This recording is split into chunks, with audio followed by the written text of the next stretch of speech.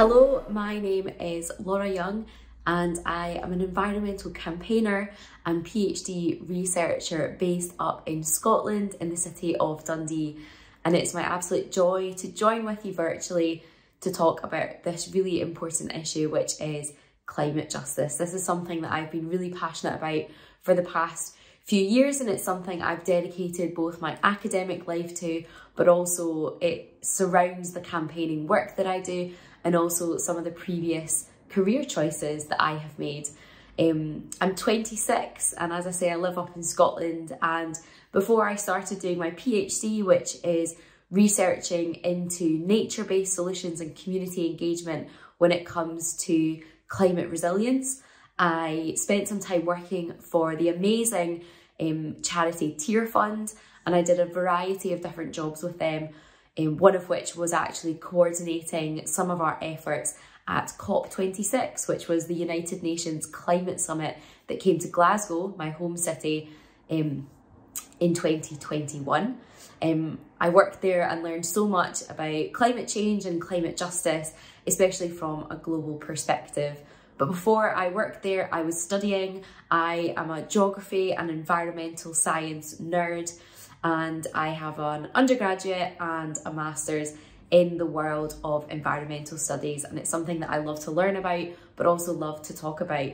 A lot of my work over the past few years has surrounded campaigning for various different issues when it comes to climate change, waste, plastic, sustainability, whether that is the food we eat, the way we travel, the fashion that we wear, or of course thinking about some of the big ways that we can really campaign and influence and make some change when it comes to climate change.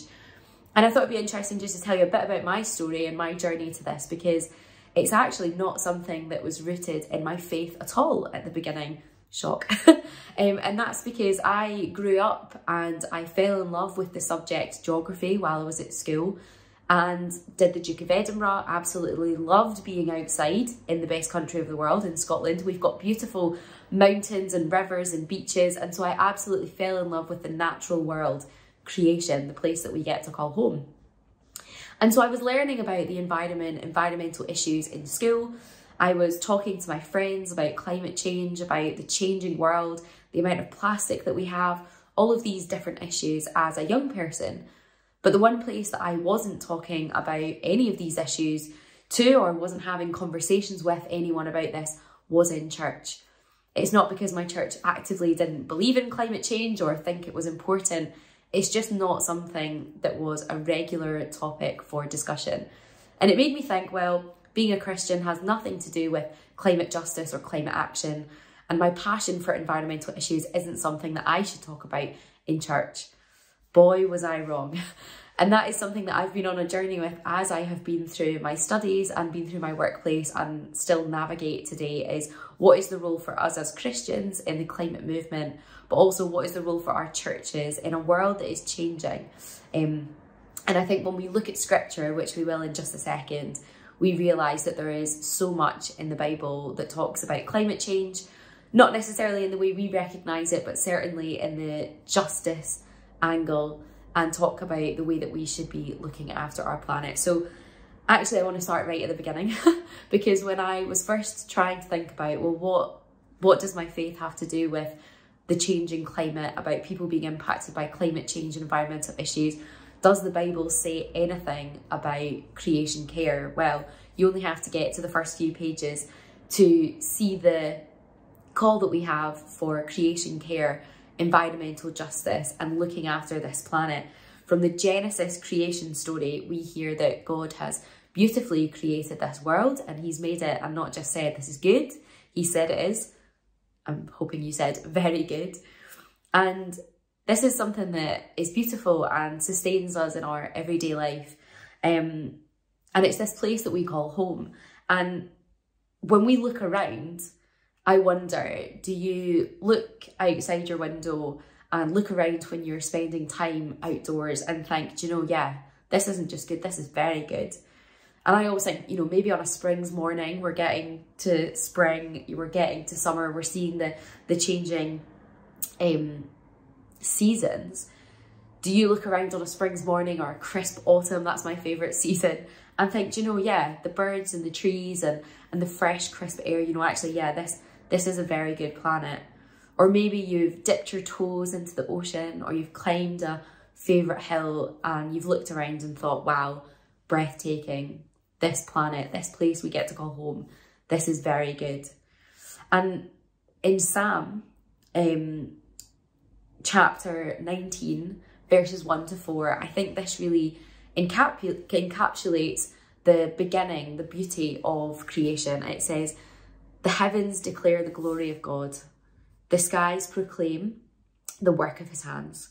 Day after day they pour forth speech. Night after night they display knowledge. There is no speech or language where their voice is not heard. Their voice goes out into all the earth, their words to the ends of the world." Wow, that really does speak about these beautiful moments that we have when we look around the earth and just think, this place is very good. But I wonder, when we see documentaries like Blue Planet, or when you see news coverage of wildfires in Australia, floods in Pakistan, droughts on the east of Africa, do we then think that this world is very good and that we're taking care of it? Or what about examples close to home when we see some of the worst concoctions flowing out into our oceans off of British shores where I am in the UK? When we see areas being littered and full of plastic, do we think that this is good or very good? Or when we think about how many times we've heard that it's been the hottest year on record. And actually we need to then look back to this Genesis story and realise that God didn't just create a beautiful world, he created it and then asked us to look after it, to take responsibility for it. The first thing we were given responsibility over was this world. And we were asked to take care of this place that we call home. And in Genesis chapter 2, verse 15, the King James puts it, "And the Lord God took the man and put him into the Garden of Eden to dress and keep it." But when I see our world, the way that we put strain on our resources, put carbon into the atmosphere and put our global neighbours at risk, can we really say that we have listened to that commandment? But I think there's also an important thing, and this is a journey many people have been on. When I learned about climate change at school, kind of 10 years ago, we thought of a skinny polar bear sitting on a small ice cube floating around one of the poles. Or we would think of an orangutan losing its home at a forest fire somewhere in a far off tropical jungle. But actually we need to think about climate change as a justice issue and a people issue, an issue that affects our global neighbours around the world. And there's a great quote that I always like to use, which is from Catherine Hayhoe. She's a climate scientist, world renowned. She's from Canada, living in the States, and she's a Christian. And she puts it best. She says, climate change is not only an environmental issue, climate change is a poverty issue, it's a hunger issue, it's an issue of inequality and injustice, it's a human issue, and that's why we care. Because we know that when sin entered the world, our relationship with God, each other, ourselves, and creation were all broken.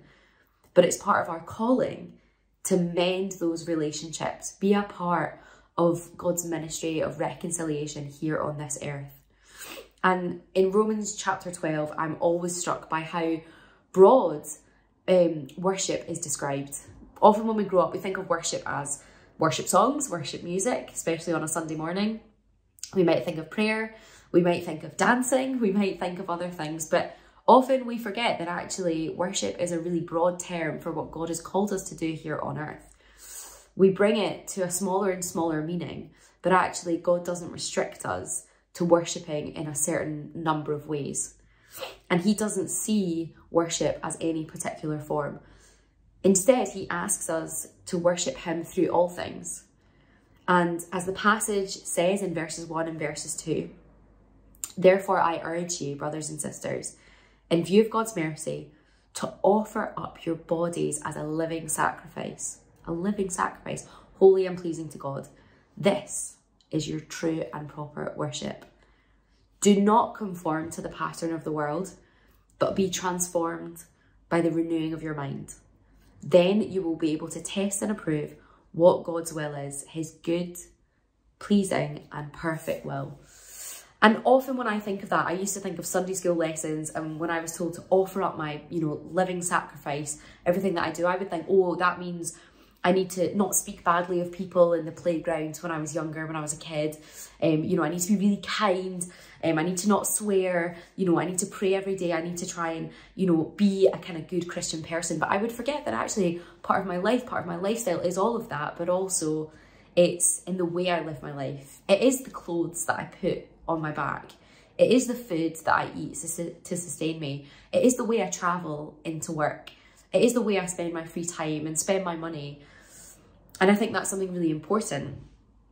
But how do we think about that through the lens of climate justice? Because when thinking about the way that the world is just now, where we have storms and floods and droughts, heat waves and wildfires, when it comes to climate change, the people who are least responsible are hit first and worst when it comes to climate change impacts. And we all have a responsibility to look at ourselves, to think, what can we do for climate change, for climate justice? What influence can we have beyond ourselves to bring businesses, churches, elected officials, communities on board with what we're doing to create a world that represents that Genesis, beautiful creation, but does it in a way that's worship to God, because he has asked us, he's given us responsibility over his creation. And to think about, as Catherine Hayhoe said, what is climate change today? It's not just an environmental issue that affects the physical world. It's a human issue. It's a poverty issue. It's a justice issue. It's a human issue, and that's why we care. So what does that actually look like? I mean, one of the interesting projects I want to tell you about is this year I have been privileged to get involved with Tearfund projects again. It's great to be able to stay connected to them even after I've moved on to my studies again. But one of the projects I've been getting involved with is a film project where I've been having climate conversations with other individuals who also are part of organisations, Christian organisations that do many different types of work. We've had conversations with Christians Against Poverty, with International Justice Mission, with the Evangelical Alliance, with Alpha, with so many different organisations. And we've been able to talk about, does climate change intersect with any of the issues that they talk about? And I was apprehensive going in. We didn't set the agenda for these conversations. We had some guiding questions, but actually we wanted to openly talk about how does climate change and climate justice interact with all of these different organisations who are doing amazing work. I was very ready for all of the conversations to say, actually, it's got nothing to do with what we do here at our organisation, or it has nothing to do with me personally. But I was surprised in the best way to realise that actually climate justice threads throughout not just the theology of many of these organisations, but actually the work that they do. One of the conversations, for example, was the Evangelical Alliance, and we were talking about how climate justice is a gospel issue, and the gospel is something that broadens out to realising that we need to find climate justice on this earth when we are spreading the good news. And we talked about how it fits into the Bible and how it fits into teaching and what it means for churches to be on a mission to take care of our creation care, that Genesis call. It was also great to talk to the likes of Alpha and hear about how one of the burning questions that young people have is about creation care, is about climate change, it's about what we are doing, and actually how Alpha have been able to address that question and work to empower and inspire young people in climate action alongside all the work that they do answering some of life's biggest questions. Also speaking to International Justice Mission to see that actually climate change and trafficking are two things that unfortunately go hand in hand, because when people are vulnerable, that is when trafficking becomes one of the greatest risks. And what makes people vulnerable? Climate change, whether that is floods, urgently removing, any reason for you to stay in one place because your house is flooded, your home is maybe gone and you have to be on the move. Or maybe it's longer term, maybe it's constant droughts mean you have to shift from the farming land that you used to live on and you have to move elsewhere. When we have environmental disasters, when we have wildfires and floods and droughts, people begin to move and those people are vulnerable. And who are some of the first people to step in? Unfortunately, it's traffickers. So we know that these issues go hand in hand. But also here at home, speaking to Christians against poverty, and realising that actually when we talk about justice and poverty issues here in the UK, climate change, climate justice are some threads that are kind of woven throughout that conversation. You know, we don't just want people to have insulation and double glazing in their homes to save energy. We also want it because it will save people money, and it will also mean that people have a warm house, a warm place to sleep, to have their meals, to raise their family, to work from. So it's not just a climate change issue about saving energy, actually, it's about dignity, and it's about, you know, making sure that our population are safe in the face of a changing climate. And so these conversations have been eye-opening to see that climate change and climate justice threads throughout so many different parts of our world and our everyday lives. And so what are some of the decisions that we can make every day to live out that Romans 12 worship, to honour God's whole creation, people and planet? I always love the quote about, before you finish breakfast, you've depended on half of the world. And that was from Martin Luther King. And, you know, it really speaks to all of the different products and food things that we use, and the energy that comes into our home has been touched by the lives of so many people across the world. And with every one of those choices, we can make good choices to be more sustainable, to buy products that honour people and the supply chain and the place that they are from. And that's something that we can do through the food we eat, where it comes from, how much we waste, you know, being really critical about not wasting these resources that this planet has created for us, the clothes we wear, where we've bought them from, how we treat them, how the workers were treated, how the planet was treated when creating the things that we have in our wardrobes, how we travel to work, where we bank with our money, where our pensions sit, looking at divesting. I always love the term boring activism, and that certainly is when you think about banking and pensions, but actually all of these things are things we can do to not just be more sustainable, which is a good thing, but actually to do it because we are called to creation care. We're called to love our neighbours who are impacted by climate change, and we're called to do it in a way that is worship, a Romans 12 worship to God. And we do this because when we read Matthew's gospel, any of the gospels, but when we read Matthew's gospel, because I know that that is a focus for this time, and I know that we are thinking about how it flips the gospel, how it flips our perceptions of all of this stuff. And I know that when God and Jesus talk about loving our neighbour, loving our God and loving our neighbour, again, often we think about, oh, I just need to love everyone. It's just a feeling. I just need to make sure that when I see somebody walking down the street, or when I see somebody through social media or on the television, that I just love them, and it's a feeling. But actually, when you look at the Bible and look at Matthew's gospel and look at Jesus' teaching through the lens of climate change and climate justice and climate activism, you realise that loving our neighbour is not a passive thing, and it's not a feeling. It's an action. We need to get up. We need to have a Romans 12 attitude of worship that is active, that is moving, and that is doing things to love our neighbour. When we see stories of climate injustice, when we see communities who have the smallest carbon footprints, who have nothing to do with climate change, suffering at the hands of often our lifestyles and our economies and our societies, we need to be getting up and saying that I love my neighbour, and I'm going to do what I can with my time, with my resources, and with my influence to do something about that. And I think that begins to change the conversation. Often when we talk about climate change or climate action, it feels like giving up. It feels like we've got to give up lots of stuff. It means we've got to give up buying lots of new clothes. We've got to give up using our petrol car for every single journey that we want to make. We've got to give up some of our favourite foods. We've got to give up the dream of travelling and seeing the world.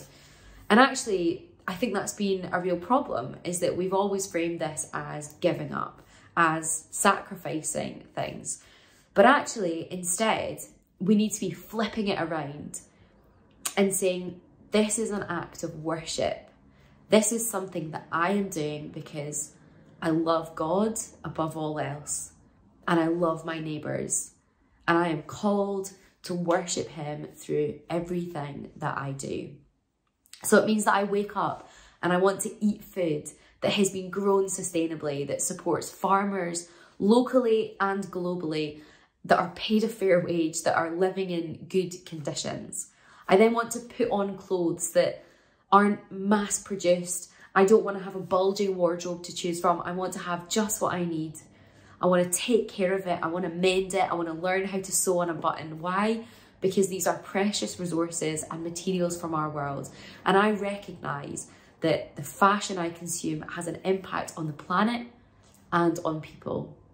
And I want to choose not to sacrifice the way that I get around, but actually I want to say, God, I honour you, this beautiful world that you've given us, and the impact that my lifestyle and my community has all around the world. So I'm going to choose to leave 10 minutes earlier, and I'm going to walk to work. I'm going to take my bike, even if it's raining, which in Scotland is a lot of the time. I am going to car share. I'm going to take those extra steps to say, you know, this is what I'm doing because it is an act of worship. It's because I love my neighbours, and it's because I love my God. And I think when we change our position, when we flip things around, we realise that actually climate action is not full of sacrifices. It's not full of negative ideas. Actually, it's a place for us as Christians to show our love of God and our care for creation. And it's interesting because I said at the beginning, you know, this is not something that the church I grew up in really spoke about when I went there. I'm older now and I've moved city, but I still have family that go to that church. But interestingly, when I was on this journey to thinking about sustainability and climate change, I was speaking to the minister and I was saying, you know, why does the church not talk about these issues? Surely there's a responsibility that we have. And he said, well, what can we do as a church? What can we go on a journey as to think about the different things we can do? And that set that church down a path to thinking about creation care.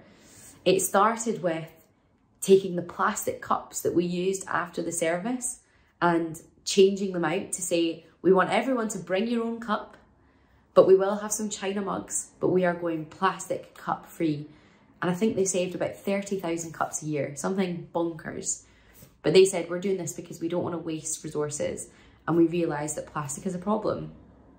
And then it changed into saying, actually, we're going to take some of our car park, remove a few spaces, put in some bike racks, because we want to make sure that if people are going to make the choice to use active transport, they need to have somewhere safe and secure to put their bikes. Then the green space around the car park that was just some bits of grass got transformed into an orchard, a community orchard, which has been thriving. There are now wildflower meadows throughout as well. Some small changes, but actually saying with every inch of land that you've given us, we are going to honour and we are going to try and make more biodiverse, more community centred, and do it in a way that is for you, for God, and to honour his planet. And also how to bring it into the life of the church.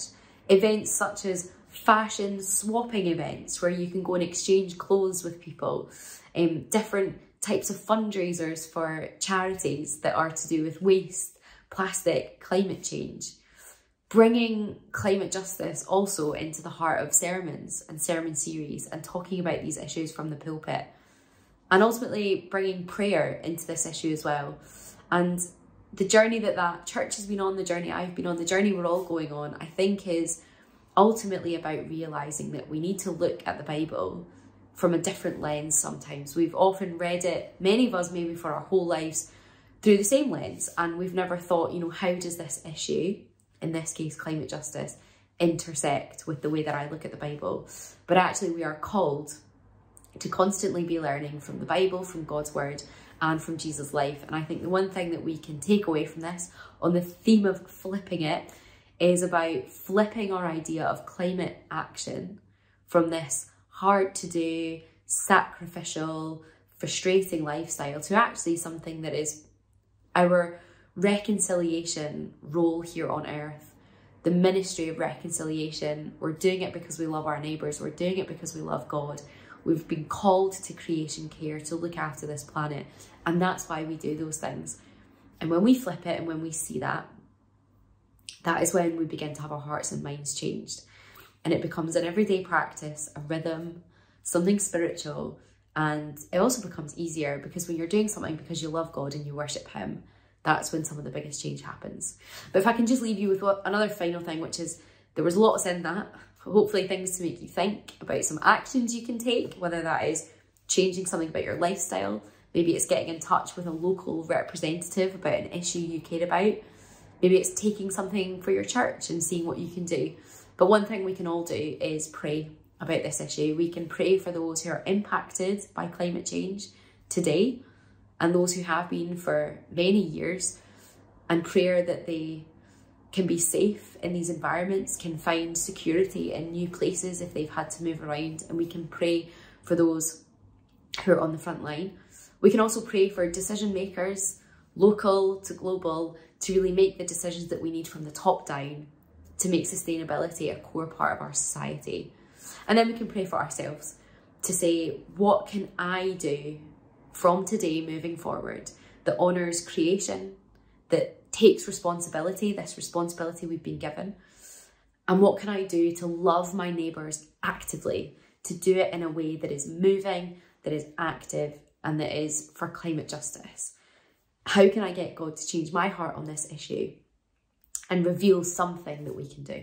So I'm going to pray just to finish and thank you. You can find more about the various different pieces of work I've done on my website, which is lesswastelaura.com. Less Waste Laura, because that's where you can also find me on social media. You can tell I went on a bit of a journey trying to reduce my waste a few years ago, but you can find out about all the different pieces of work I've done there. I will also be sharing different resources and things that churches can use, people can use, and you can always get in touch if you ever need any ideas for any of the work that you're wanting to do. But I want to pray to close, and I wish you all the best as you virtually and in person go through the rest of this festival and this conference. Dear Father, I just thank you that you give us the opportunity to look through your words, look through your scriptures, and God, I would just pray that you would continue to reveal new things from this precious, precious word. And God, I ask that as we move forward from today, you would constantly have in our minds, how can we be looking through your word, the Bible, with a lens of climate justice? God, I pray for those who are impacted by climate change. God, would you draw near to them? Would you show mercy to them? Would you bring them safety and security in their current situations? And God, I pray for those who are in positions where they could make a real difference. Lord, we all have influence, but you have also placed more influence on others, particularly world leaders and elected representatives who have the opportunity to make big changes, to be sustainable from the top down. We pray that you would really move mountains where we need that. But God, I pray for all of us as individuals, as communities, as churches. God, I pray that you would flip the way that we read the gospel, that we would flip the way that we look at worship and activism, Jesus' life, and how we love our neighbours. And I pray that you would reveal to us each individually the way that you would want us to move forward, to have responsibility for this creation and to love our neighbours as you have called us to do. But God, we thank you for the world that you've created for us, for this beautiful home that it is, for the way that it sustains us and provides for us. And I just pray that we will continue to do the work here on earth, your ministry of reconciliation. And we just ask for these things in your name.